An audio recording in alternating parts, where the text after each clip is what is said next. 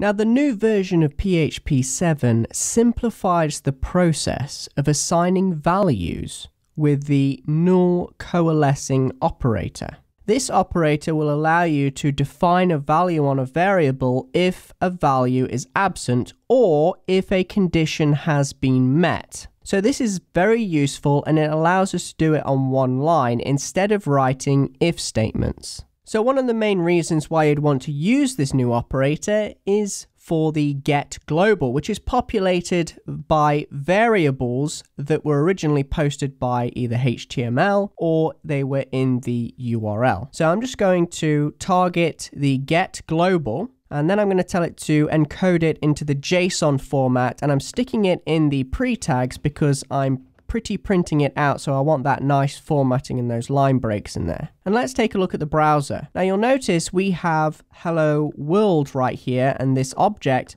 but where did that come from?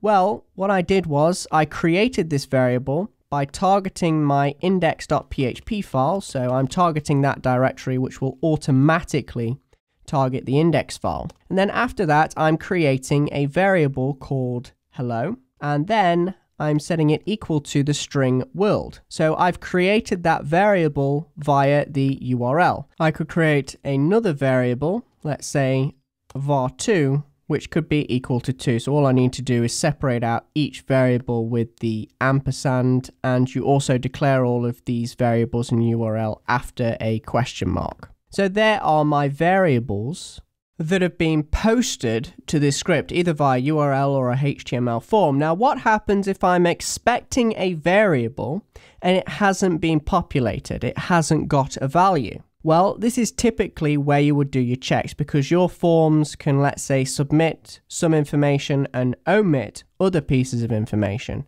So what happens is you need to check to make sure that your variable has a value.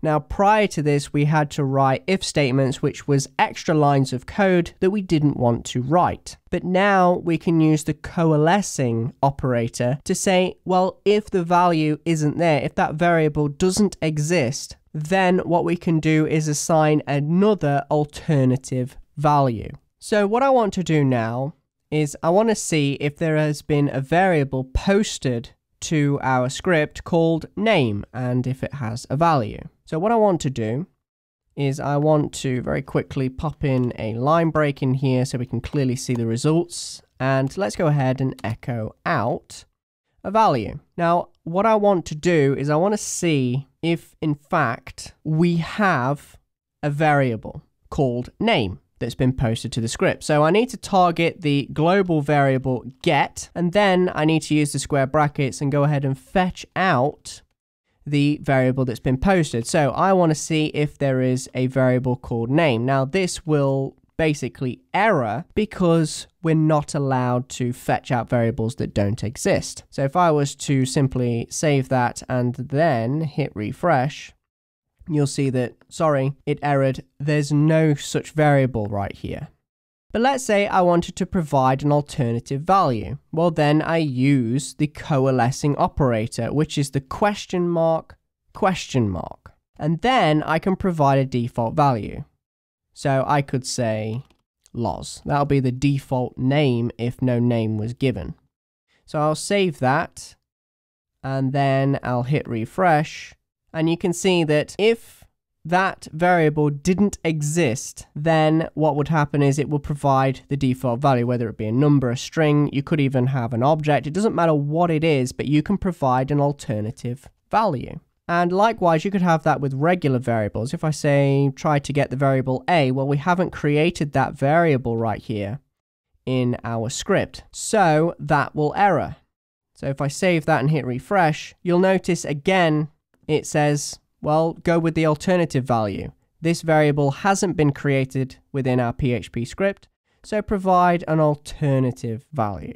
Now also, this is very, very useful when it comes to your variables. So I can say my var is equal to, and then I can say, well, go fetch the get global and try to fetch out a variable called name, which at the moment doesn't exist. The only variables that have been created is hello and var2.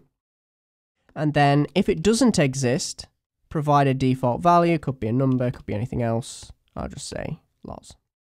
And then we can print out that variable's value, so my var, so I can save that now, hit refresh, and you'll notice it provides the default value, loz. And let's go ahead and change this up now. Let's actually create that variable. So I'm going to create that variable name, and I'm going to give it the value of Lawrence. So I'm going to hit return, and you'll now notice the value is Lawrence. So what we're doing is we're providing an alternative value. Now also you can chain these operators together to produce different results. So for example, I could create a variable called person name, and that would be equal to John. Now I want this to take priority over the other values. So I can say, well, if person name exists, use that. So now we're chaining these operators together to say, if this exists, then go with that. If not, then go with the value in the get variable. And if that variable doesn't exist, then what we want to do is we want to use the absolute alternative, which is a primitive value. So we're providing different alternate values. So I can save that now, and you'll notice that the value is John. That's because this took precedent. But what if this variable didn't exist? Well, then it will go to the get global and see if the name variable existed, which in our case, it does exist, and it has the value of Lawrence.